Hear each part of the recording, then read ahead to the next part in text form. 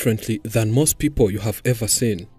She has never cut down her hair ever since she was born. She says she brings dead people back to life. She married 7 husbands and says she might add more if elders ask her to do so. Interestingly, she lives peaceful with all those 7 husbands. How did she manage to do this? Do they live in harmony? Meet a woman who married and lives with 7 husbands. This shocked everyone.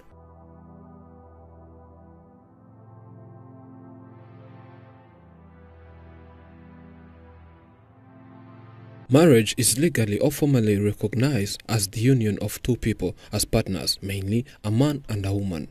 In many cases, we have always heard of a man marrying more than 1 wife.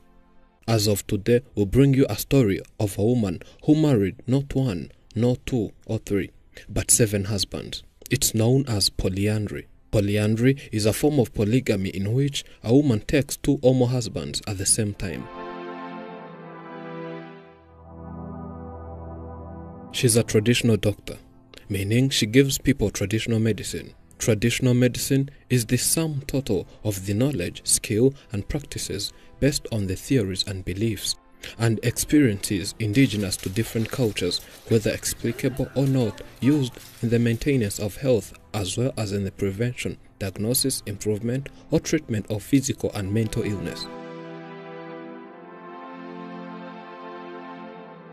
She says she uses power from the dead to heal other people. She believes she can also bring back life of people after death. Abantu bakera bapfuye bakagaruka. Baba barapfuye ari abantu bagiraga neza bakifuza ko nabandi bantu batahura n'ibibazo. Nibwo baduhaye izo mbaraga ngo tujye tuvura abantu be guhura n'ibibazo. Ujya wumva wa mugabo bita Samusoni wo muri Bibiliya. Umusatsi yari afite. Ni nk'uyu wanjye rero nanjye. I'm the only child at home. This hair of mine is from the family.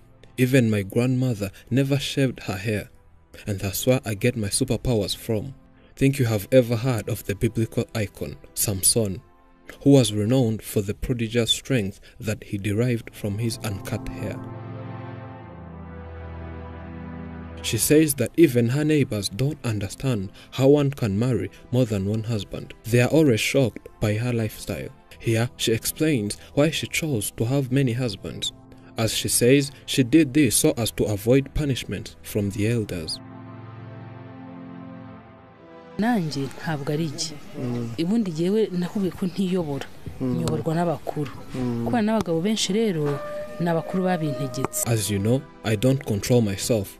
And living with many husbands was an order from the elders. That was when I was given these superpowers. The elders commanded me to make sure and produce more and more children. And I was told I should not have more than 1 child on 1 man. And that explains the reason why I had to marry more than 6 husbands. It was something strange to my mind and shocking when I heard this. But I had to comply with these orders. If not, I would get seriously punished. After my heavy punishment, I had to agree with the elders to make their wish come true. And now, when one hears my story, they are shocked of how one can live with so many husbands at one time. The woman says she's not the only one who chooses these husbands. Instead, she's directed to a husband by the spiritual elders. And it doesn't take too long to convince him to be her husband. Hari igihe mba ndyamye nka nijoro nk'abakuru bakanzanira ishusho y'umugabo. Sometimes when I'm asleep, the elders bring me a vision of a man. They do that after learning of someone's behaviors. After having such a vision, what I do next is look for that person. And most times, people in my vision are not always far from this area. So I call them up here and we talk. Due to my spiritual powers, no one can reject me. When I ask them to be my husband, they all agree. No one has ever rejected my proposal. When asked if they all live in one house, she says no. Instead, she built houses for each of her husbands.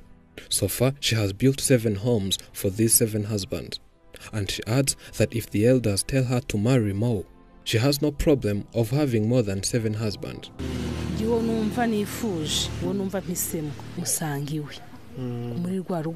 When it's time for making love, it depends on who I want. I'm the one who chooses where to sleep and make love. Because I build each and everyone a house, I visit whoever I want, and I satisfy their needs. There is no husband who has ever complained about anything, and none of them can dare try cheating on me. My superpowers can show it to me before it happens, and before one thinks of it.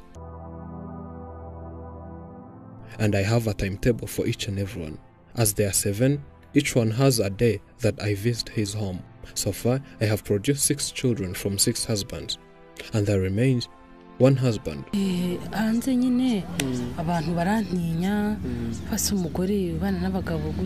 People out here fear me so much that they can't even talk to me.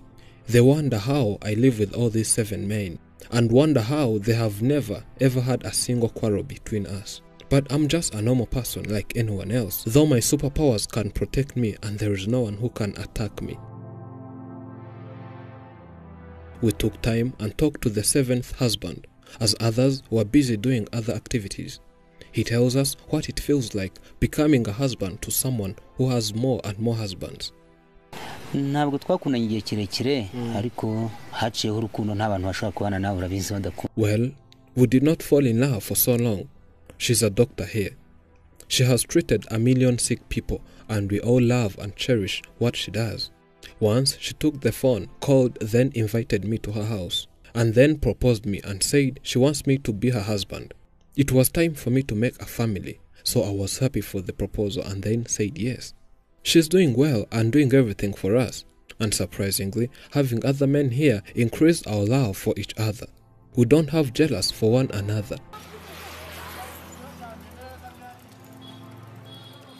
One of the reasons we love her so much is her kindness and care. She respects us and treats us as men, which is different to what other people say.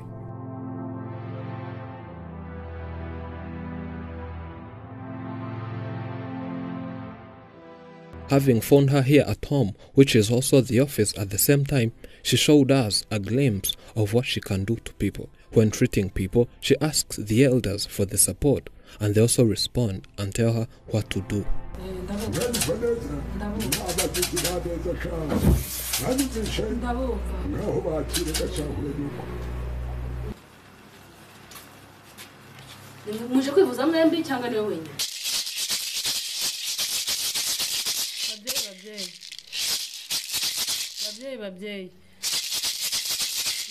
babyeyi mwambwiye ko imvura igwa nzabahamagara mukanyitaba izuba riva nzabahamagara.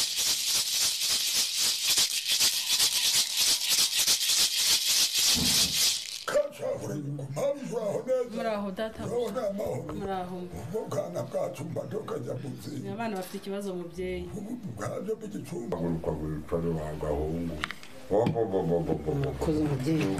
Object or material goods in fact seems critically dependent on a fast satisfying or more important range of emotional or psychological needs. Among them, the need for understanding, for love, expression, and respect. All happiness or unhappiness solely depends upon the quality of the object which we are attracted by love. Thank you for watching. I'm Elijah and this is Afrimax English. Remember to subscribe.